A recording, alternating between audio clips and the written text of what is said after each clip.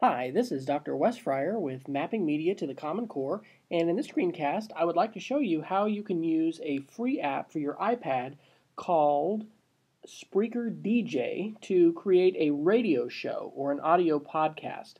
There are 12 different products in the Mapping Media to the Common Core framework, and there are lots of different ways to create each of these products. When you go to the one on radio show and you select tools, you'll see a bunch of different choices. And although you can do this without an iPad, the app that I'm going to show today is Spreaker DJ. And just about an hour or so ago, I interviewed my wife and created this podcast, which was about 15 minutes long, 16 minutes long. And one of the great things about using an app like Spreaker is that it allows you to not only record the audio radio show, but also have it hosted for you free online on a website that you can link to, and you can also embed it on a web page. So without further ado, I'm going to jump right over here into the Spreaker DJ application.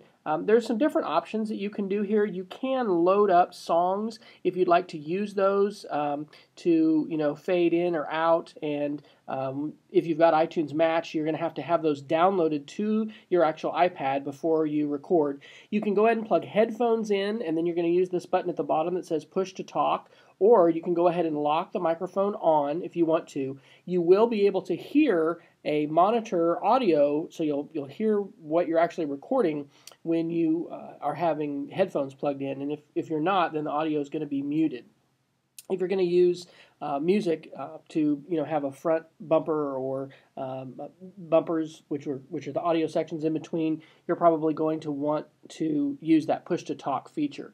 What I'm actually going to do in this one, though, I'm not going to use the fade and the advanced features. I'm just going to show you how to create a quick audio radio show. And so at the top of the screen, you're going to press the little button that says record. And I guess I should say first, you do want to create an account on Spreaker, and you'll go ahead and press that button there in the corner, upper right corner that you see that has the outline of the person's head, and you're going to log in. So you're creating a free account first. You can broadcast live on Spreaker, and so if you want to tell people in advance that you're going to do a show, and then you can let them know with social media like Facebook or Twitter, you can do that. But I'm going to choose to record offline, which means the podcast or the radio show is going to be recorded here on my iPad, and then I'll have a chance to go ahead and upload it. Now, I will say, as soon as you click record offline, it's going to start recording. So there's not any countdown, 3, 2, 1, go. It just immediately starts. And so I'm going to go ahead and do that right now. Good afternoon. It is April the 22nd, 2013. This is Wes Fryer, and I am not recording anything at all because I didn't push the record button. Don't I feel silly? All right, well, that's not a horrible thing. Let me go ahead and show you what happens if you mess up. You press the red button at the top, click Stop Recording, and here's my episode from today, 18 seconds long. I'm going to go ahead and tap on that, and rather than put in the information and say Publish, I'm just going to click Delete Episode. So, yep, I'm sure I want to delete it. I feel real silly doing that, but hey, it's okay because I'm sure you might do the same thing. So I'm going to go ahead and, before I start, tap this button at the bottom to turn my microphone on, and you might see that the level meter at the bottom is showing that my microphone is picking up my audio. So let's try this again. So I'll tap the red dot, say record offline. Good afternoon. It is the 22nd of April, 2013. You're listening to Wes Fryer, podcasting using the free application Spreaker DJ.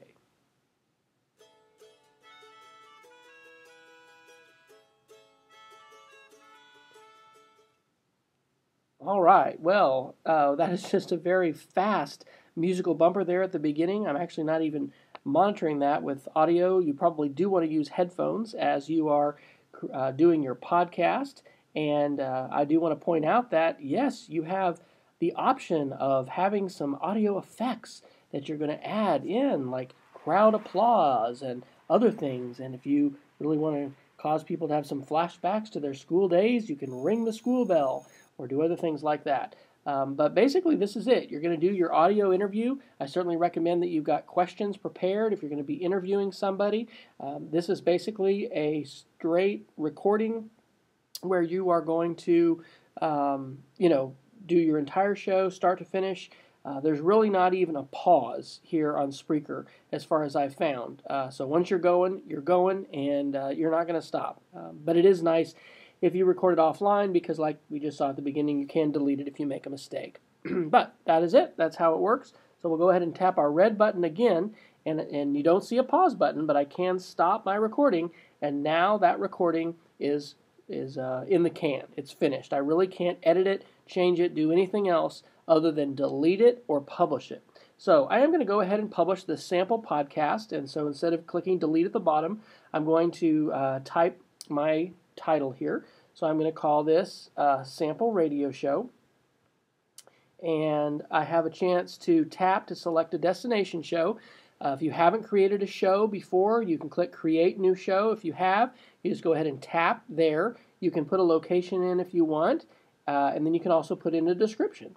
You can also edit your description later by going to the web page, and I'm editing this, and now that I've got this all set, I'm going to click in the upper right corner where it says Publish It, and it's going to give me the option of making it public or not, and I could also auto share it. Now I'm going to click Start Upload. You do want to make sure you are connected to the internet with a good fast internet connection. If you're at a school or another location, you may need to check this in advance. Make sure that the network is set to allow the ports and the websites to be accessed by Spreaker so that this can be published. What you should see is an upload bar that just kind of cruised by, and now an encoding bar. We've done a very fast show, so this is not taking very much time to complete. You can do up to 30-minute shows for free with Spreaker, and now it is done. That is it. It is published on the web. So I'm going to go ahead and click this button that says Copy Link to the Clipboard, and then I'm going to double tap my home button so I can go over here to my Safari browser, and I'm just going to paste in this address at the top, and it will go ahead and open up my sample 1 minute and 29-second radio show. And if I'll go ahead and turn my audio sound effects up here and push play and see if we're going to be able to hear this. Good afternoon. It is the 22nd of April, 2013. You're listening to Wesley Fryer, podcasting using the free application Spreaker DJ.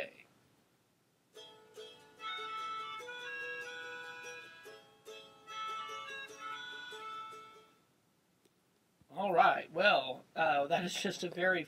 Okay, so I'm not going to play that anymore for you. One thing I will note is when you click the share link on the web page, it does give you the option not only to have a direct link, but you can also embed it. However, the current version does not allow you to embed this code from the iPad. When you click on that, it'll say copy, but it's really not clicked inside to copy that code. So you'll have to use the embed code on a regular web page. I've tried the Chrome browser as well as the Safari browser, and that did not work. So anyway, Spreaker, that's a small limitation, is really a fantastic tool. I'd encourage you to check out other tools, resources, ideas, and sample student projects in the Mapping Media to the Common Core project and website, which you'll find on maps.playingwithmedia.com. Thanks a lot, and good luck creating radio shows. Please send me a tweet at wfryer and let me know if you publish your own radio show, and I'll check it out.